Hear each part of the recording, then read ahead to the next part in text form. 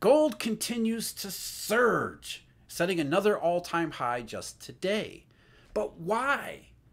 Gold is a warning about something. It isn't money anymore, so its primary use is as a financial hedge, and a financial hedge against some of the biggest dangers out there. Now, there have been three general explanations that have been offered for this golden surge. And we're going to go over all three of them to see what the evidence tells us. When there is something lighting a fire under gold, it's definitely worth the additional scrutiny, something we should pay attention to, especially since other commodities, key commodities such as silver, aren't following along. But before we step into the golden world one more time, I do want to remind you, Eurodollar University spring sale is still ongoing. Get a free month membership or a free month daily briefing. Your first month is on us. You can cancel anytime in the first 30 days, no risk to you. We've got special annual rates on both of those as well. Huge savings on also our deep dive analysis, especially when you bundle all three of these together. We got great deals on all of these packages. Check it out. All the information is available at our website, which is eurodollar.university. The first explanation we have for gold is actually kind of two put together. They relate to the Chinese and China's situation. On the one hand, China's economy, real estate sector, we've gone over that, not good. And on the other is the potential reaction to it. There have been rumors circulating, especially this past weekend, that maybe authorities in Beijing are about to ramp up the money printer. They're going to tell the PBOC to start buying central government bonds, which is sort of like a QE. And in many people's mind, QE is inflationary or potentially inflationary. Therefore, China is going to undertake vastly accommodative monetary policies, which would be gold positive. Now, of course, we know QE is not inflationary. It isn't the case at all, but this is one of the explanations you continue to hear, that even if it isn't this bond buying scheme, which it doesn't seem to be, what Xi said is being overblown, there is the potential that at some point, if the situation continues to deteriorate as it has, that eventually China's authorities will have to do something. If it isn't bond buying, that may be something else. Now, the problem with this theory is that China's central bank has already been doing quite a bit already. We've talked about this before. The PBOC has been printing RMB for quite some time, really going back to last fall. And the most recent statistics on the PBOC's balance sheet, which are for the month of February, are kind of mixed. Now, that could just be the calendar skew. There is less of an increase in bank reserves than there had been in the past. And we'll see what the March numbers look like in a couple weeks. But as far as this idea that gold is surging because of the money printing that's going to be unleashed in China, the PBOC has already introduced massive amounts of liquidity, at least as most people would consider it. And yet, the key part where it comes to economy and inflation, the banking system is behaving more and more deflationary. So even though Xi might have mentioned that he would like more liquidity and maybe some bond buying from the PBOC, that's not necessarily a money printing hyperinflationary scenario. In fact, it's just an encouragement in my mind to continue to do more of the same. And the reason why Beijing might continue on this more patient path, some recent economic statistics make it seem like the Chinese economy could be stabilizing here. I mentioned before the previous month's big three accounts. That's retail sales, industrial production, and fixed asset investment. Now, while they were still ugly, they were better than had been expected, which some people can take as China's economy turning a corner and becoming more positive.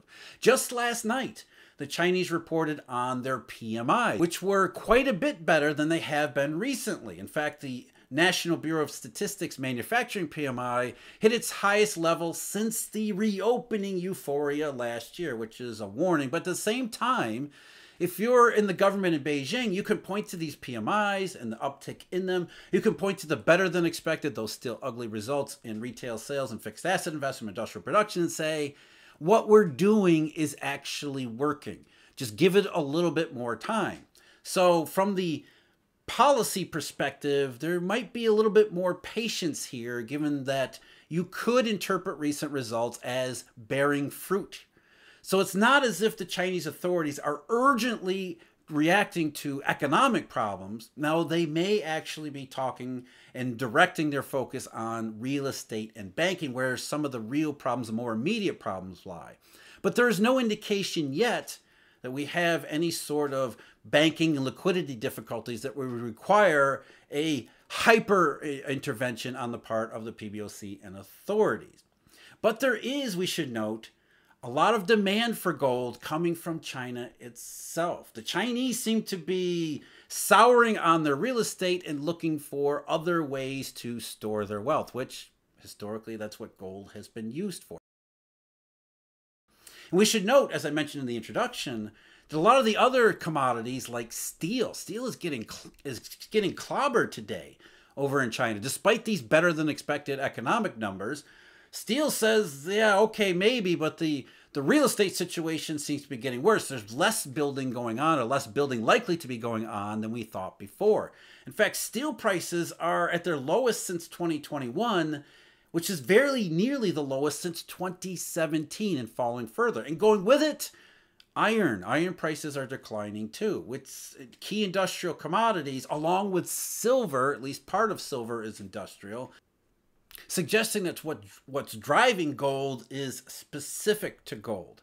Maybe it is fears that China's economy is going to continue to get worse as the real estate situation, as I said, further and further degrades. Not necessarily a response to it, a hyperinflationary response to it from Chinese authorities, but the situation itself.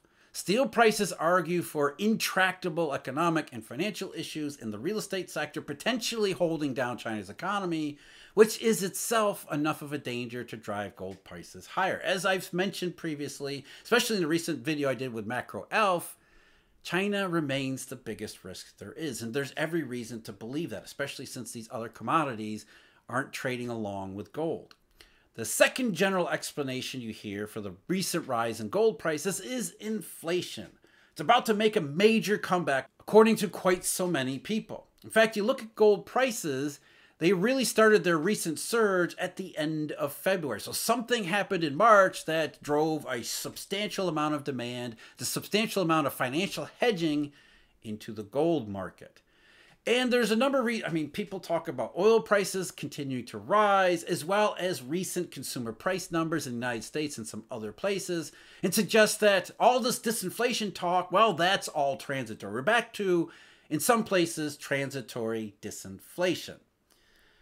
We got more statistics today. The US ISM, for example, that came in better, much better than expected. In fact, the ISM was above 50 for the first time since October 2022.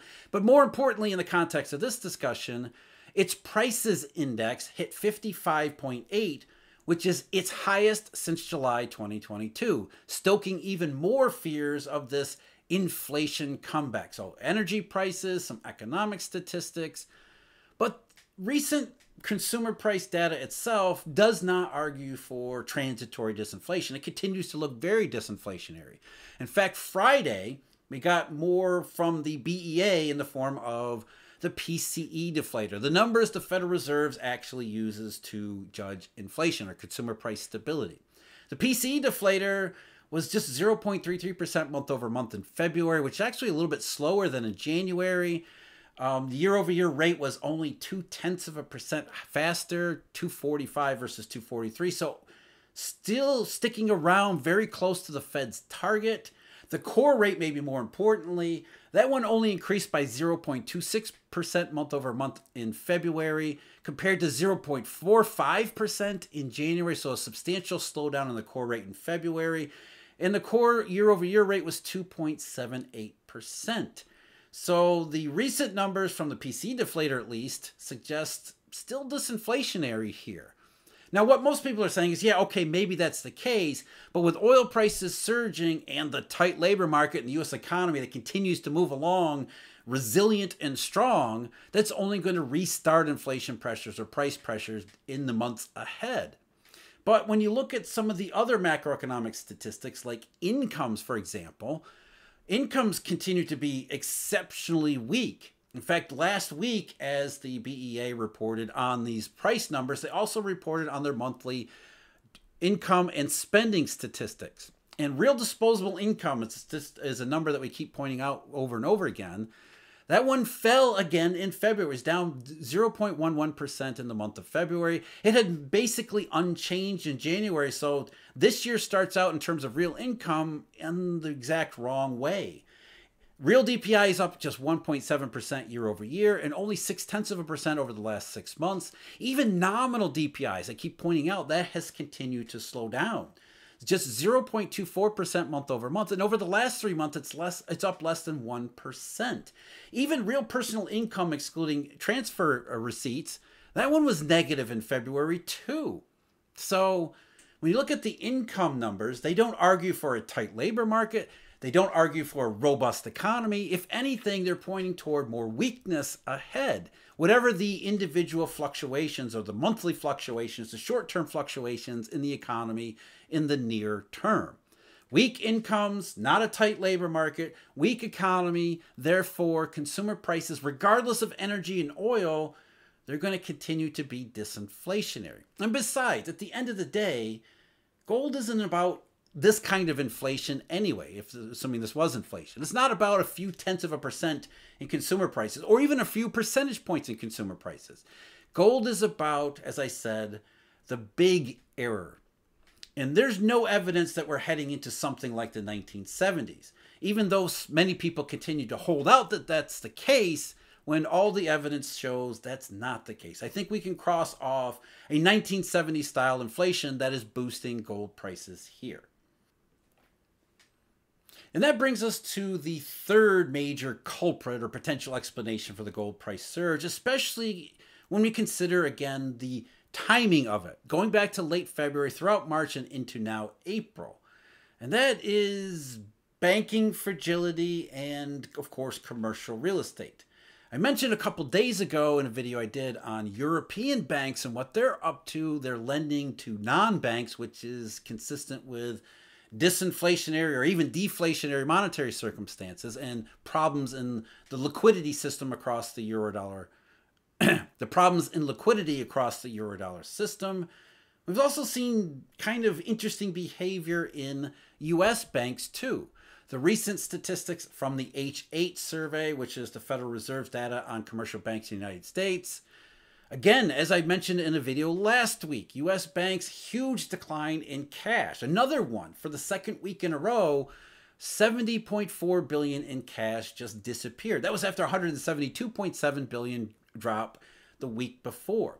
Now, this is somewhat consistent with the March bottleneck and seasonality. We do see this, at least in the last couple years, where something happens in the banking statistics at the very least, which is likely picking up a fluctuation in the banks consistent with this post-March bottleneck, or this mid-March bottleneck from the March 15th, the second half of the month of March, in 2021, in 2022, certainly in 2023, and now 2024. We don't necessarily see that in a big drop in cash, although that was this year as well as 2 years ago in March of 2022, but we see it more so as a residual, where the level of assets over liabilities shrinks to a considerable degree. Assets over liabilities, that gap shrinks a huge amount in the second half of March. And in March of 2024, that gap shrunk by an enormous amount, almost $200 billion, primarily driven by this decrease in cash, which suggests there is something here, some kind of bank behavior that is leading to what we see in these numbers. And that bank behavior is consistent with the March bottleneck and is certainly the aftermath from it, which is not a positive sign. It's a signal of fragility in the banking system. That's what we're looking at here. And there's all sorts of other evidence for it, including just recently testimony before the Senate by Jerome Powell, the Federal Reserve's chairman. When he was asked about commercial real estate, what he said was, yeah, we're expecting more banks are going to fail here. This is a problem we'll be working on for years more, I'm sure. There will be bank failures. It's not a first order issue for any of the very large banks. It's more smaller and medium-sized banks that have these issues. We're working with them. We're getting through it. I think it's manageable is the word I would use. Now, while he says it's manageable, You hear the Federal Reserve chairman saying we're going to have some bank failures. You can understand why some people would think, yeah, you think it's manageable. What are the risks here? Maybe they're not manageable. While it appears to be, again, what he said was actually true. This is not an issue for the largest banks who have cleaned up their balance sheet. In fact, they've cleaned up too much. They have too much defensiveness on their balance sheet, which means, among other things, Credit Suisse was probably the exception, not the rule here. There's not going to be a large bank failure. It's going to be more about smaller and medium-sized institutions, like Powell said. We all know that's the case. But that also entails large and substantial risks. And as the commercial real estate problem continues to grow bigger and bigger, whether or not it's above the surface, whether we can see it out from the shadows, that's a different story. But as the commercial real estate problem continues to grow, and we know it's going to lead to some bank failures, that's potentially very messy. Not a trivial possibility either. So as we get closer and closer to the moment where some of these things actually have to happen, as we see the U.S. banking system behave in unusual ways, you can understand why there would be such an appeal to the financial hedge in gold. There was an update from a company called CommercialEdge. They put out their national office report for March of 2024, and it contains some pretty eye-opening statistics.